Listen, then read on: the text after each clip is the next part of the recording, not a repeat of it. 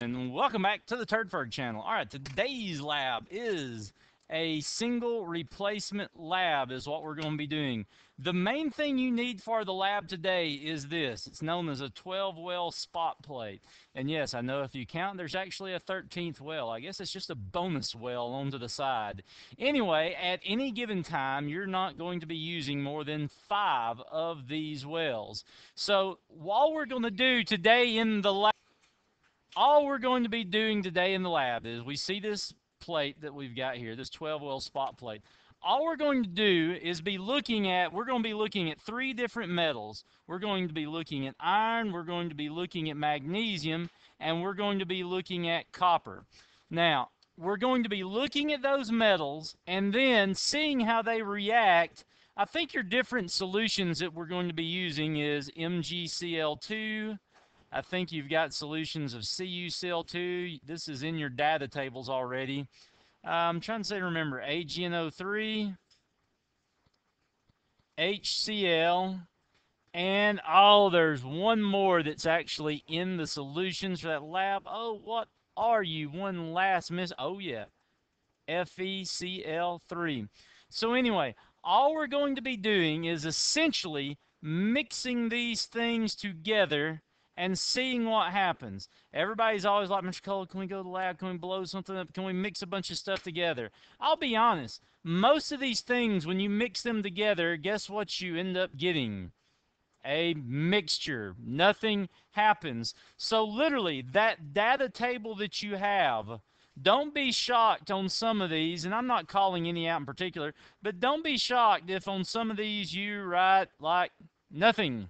Nothing happened whatsoever. And this is all you're going to be doing in terms of your table. Now, I think the table in your lab has actually got like letters like this, doesn't it? A, B, C, D, E, something like that. And I am honestly talking to people there, not to myself. Anyway, what you need to do is this. Just go off to the side and like A. If A on mine, my A is the reaction between iron and MgCl2. Write down what happened. It bubbled and smelled like, okay, I was going to say duty. I can't spell duty. Duty? Anyway, that's not very Kimmy. Kimmy. Here, I'll go with the feet comment there. Anyway, just write down something. And on the other hand, again, some of these, you can, now this is actually what you should write. If you don't see anything happen, just write this down in the little spot. No reaction occurred. So, anyway, write something like that down. Just let somebody know that you didn't see anything happen. And I'll be honest, a bunch of these, nothing will happen. So this is the part where we should be like looking at, so what are we going to write for procedures? Well, it's simple. I would pick one of these to start with first, whether it's iron, magnesium, or copper. The iron looks like a powder. It's just a powdery looking substance. The biggest thing I can tell you is this: don't get a lot of it. Now, you can fill up the little wells with the liquids. That's cool. But if you put too much of like the metals down inside of the wells, you won't see anything happen. So like if I was going to do iron first, I would go in the lab and I would pick like 5 of the wells and I would put a little bit. I think I've stressed this in other labs. I would put a little bit of iron in 5 of these wells. And the reason why I'm like, don't try and do more than just like iron at one time, and that's 4, and you need 5. If you try and do too much at one time, some of the reactions, by the time you start writing what happened, you'll actually be writing no reaction occurred when in reality a reaction did occur. So what will happen is it'll already be finished by the time you get down and write. So what you need to do is like go to the center, get a little bit of iron, put in each one of these wells, and then go over and in like one of the wells you'd add the MgCl2.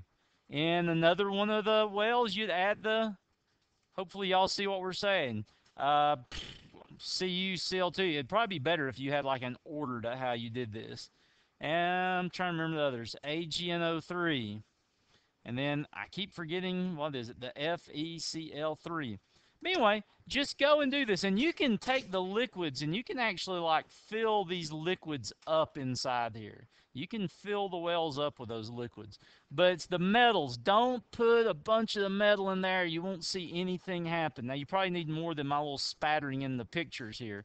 But anyway, go back to your table, write down what happened. You might actually get this lab done really quick. When you are done, there's a waste container back there. Just dump all this out, wash your plate off, and then you can go back and do it again. I do not want to change my color scheme. Thank you, Windows. How about this? The magnesium. The magnesium actually looks like little silver-looking turnings, like this. Same thing. You just put a little bit of the magnesium in each plate. That's a good sound effect. And then go back, add one of the liquids to each one. Here is the number one thing. Your procedures are going to be really short. I bet some of you don't write 3 procedures down to do this lab.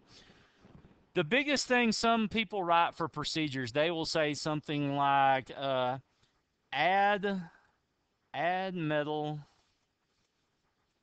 to each of 5 wells. Somebody will say something like that, and you call these wells.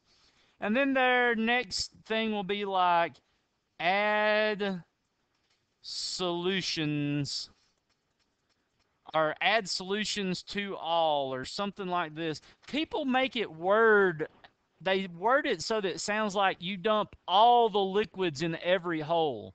What do you need to be very particular about when you're telling somebody what to do here? Make sure they know that each well gets what? A different solution. One well gets the AgNO3, one well to CuCl2. You're trying to see what each one of these do with each different material. Now the copper, on the other hand, I've just got a piece of copper wire. So you just need to go get 5 pieces of the copper wire, and then you do the exact same thing. And that's it. That is all you're doing in the lab. So you should have a list of, oh, I'm going crazy now. What are you doing, you crazy computer? I don't care. You should end up, when it's over, though, you should have a list of observations where you say what happened in your lab. And that's it. Then you're going to come back. Now, the conclusion for this will be kind of a pain, because what's going to happen, your conclusion is actually going to be pretty simple. A bunch of these, nothing will happen. But on some of these, there will be a reaction happen. For any that a reaction actually happen, say, for example, I'll go ahead and give you, I think, Mg plus HCl. It reacts. So what you're going to do is come back and, quick mind freeze thing.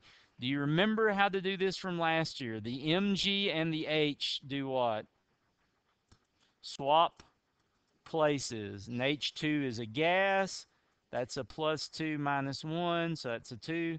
And then to balance the equation, you need a big 2 in front of the HCl. And if your brain's a little sore on remembering this, the video I made for part 2 of this walks you through every one of these. Plus, it's what we're going to be doing in class. But anyway, that's all your conclusion's going to be, is writing this out for everything that happened. So anyway, later, and hey, don't forget safety glasses. Other than that, not much to say. And remember, anything you have waste in the center of the lab, there's a big thing. Dump all the gunk inside of it. Anyway, peace out, love, and more hot wings for all. Bye.